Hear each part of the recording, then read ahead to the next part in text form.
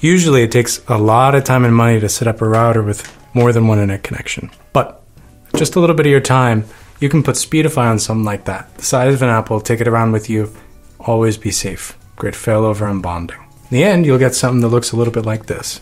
Cute little UI with the same thing that you're familiar with on Android and iOS and Linux, and it's not too hard to install. Going over to the terminal, which you should not be afraid to use, SSH into your router at the gateway that's usually 192.168.1.1, but it can vary a little bit. Sometimes for like GL.iNET routers, it'll be printed on the back of it, and other times, you know, for little like DIY banana pies and whatnot, sometimes it's just whatever you configured the device with. But it depends. In this case, I reconfigured it to 192.168.9.1, but your mileage may vary. Anyway, to get to a fresh system, just opkg remove the Lucy app, Speedify, and Speedify. Give it a little bit of time, and wait. And we're done.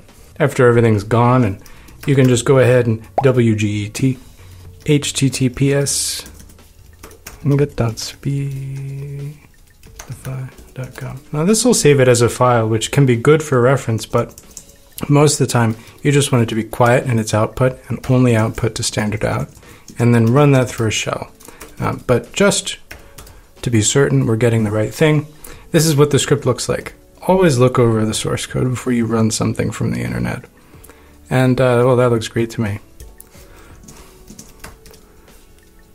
Now, we can just let this go. The installer will take care of a lot of nice things for you that you don't need to think about. For example, the architecture of the package. We have a bunch of different packages, some for MIPSL, and some for ARM, and some for 64-bit ARM devices, and some for x86, and it just, who cares? Let the installer figure that out and pick the right one and all the other little things you need to wrap up. So this is what the output will look like after that script is finished up. It can take more or less time depending on how big your router is. These things don't have the most powerful CPUs in the world, but after we've gotten those taken care of, you should be able to log out and then log back in again. I set the password to vegetables.